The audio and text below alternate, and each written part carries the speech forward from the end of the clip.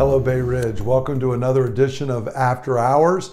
This is actually the last After Hours for the next couple of months. We're going to be taking a break during the summer. I'm going to be off on sabbatical, as most of you should already know. Next Sunday, May 15th, will be the last Sunday I'll be here for 12 weeks. Linda and I will be going on a sabbatical after the meeting then.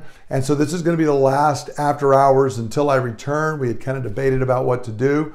But what I wanted to take the time to talk through is what's ahead for BRCC this summer. What's Bay Ridge going to be doing over the summer? And the key idea is that it's going to be a summer of prayer. There's several things that are going to build into this, and I hope it's exciting for you. It's very, very important. The Lord is calling us to be a people of prayer, the church to be a house of prayer, and we're really going to be digging into that this summer. So there's several parts of that. First, we have a great group of guys that are going to be teaching. There's 6 guys that are going to be teaching. They're going to be doing 2 Psalms apiece. And we're calling this series Poems, Prayers, and Promises, because obviously the book of Psalms are all poems. They contain promises, but they're all ultimately prayers. So as we're looking at poems, prayers, and promises, it's going to be a great way to understand the Psalms, but to help us build these things into our lives, because the Psalms cover every type of prayer imaginable in the scripture. You're going to be getting a good overview of all of that. 6 men, again, Bobby and Tony and Scott, 3 of the other elders, Simeon, Bell, and David Bayshore, the 2 interns that are here, are going to be teaching. And then Philip Moore, who used to be part of our congregation and is working on his PhD in New Testament studies right now. He's going to be down preaching. So they'll be going through the book of Psalms, just looking at a variety of Psalms in this series to teach us regarding prayer.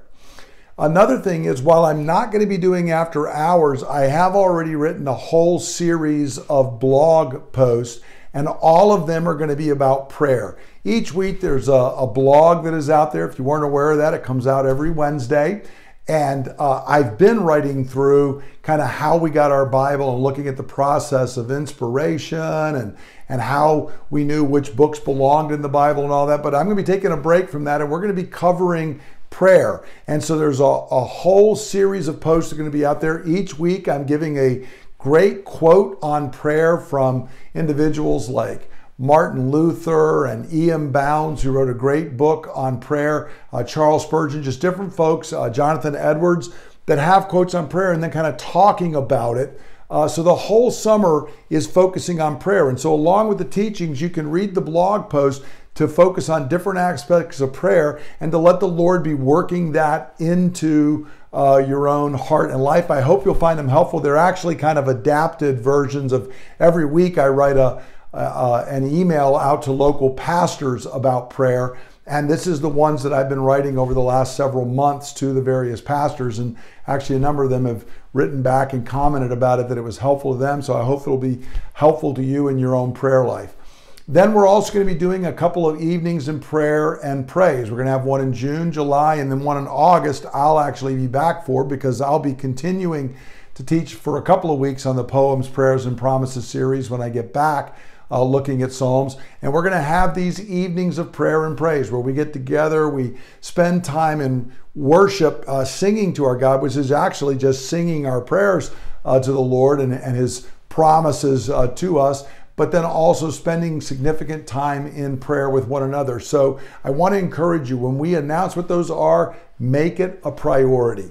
Take time to come out on the evenings that we're doing prayer together. They're always a great time of encouragement. And it's a thing that I hope, the Lord may even be having us do more of in the future. So take the time to come out for those. And so you can do all these things. And I just want to encourage you, the ways for you to dive in this summer, to kind of recap and summarize how you can learn and grow in prayer this summer. Listen very carefully to the teachings. Okay, always we should be doing that. But in the applying the word, there's always going to be an application every week, which is whatever you've learned from the psalm that week, go home and apply it to your own life. It might be about praise, it might be about lament, it might be about times of despair or clinging to God's promises. Whatever it is, take it home and build it into your own prayer life that week. Secondly, I encourage you, when we gather with the people of God each Sunday, join in the prayers. Our meetings feature a lot of prayer. We have prayer before we start. The whole time of singing is prayer. We conclude with the time of prayer. We pray for missionaries. We pray for God to speak to us. We pray as we come to the Lord's table. All the way through, we are praying, and I encourage you to be part of that. Don't just listen. Don't dig around to find something or be surfing on your phone. Take the time to really join in and pray with the church. Join in on the evenings of prayer and praise.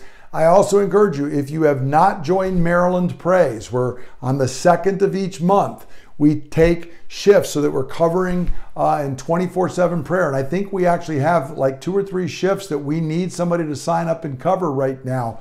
If you've not joined in, please join in with that. It is so imperative.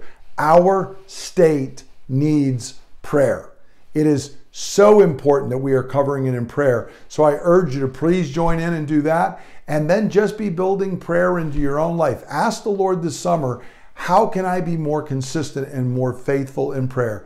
Brothers and sisters, we may come to the end of our life and have regrets about a lot of things, that I spent too much time doing this or too much time doing that.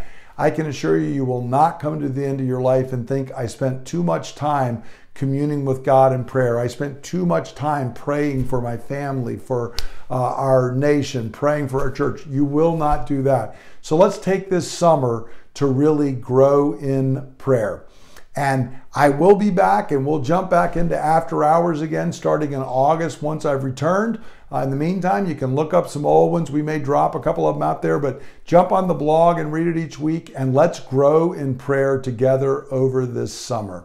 I hope everybody has a great week. I look forward to gathering together again this Sunday, May 15th, which will be the last one for Linda and I until late August. So look forward to gathering together for worship then. God bless.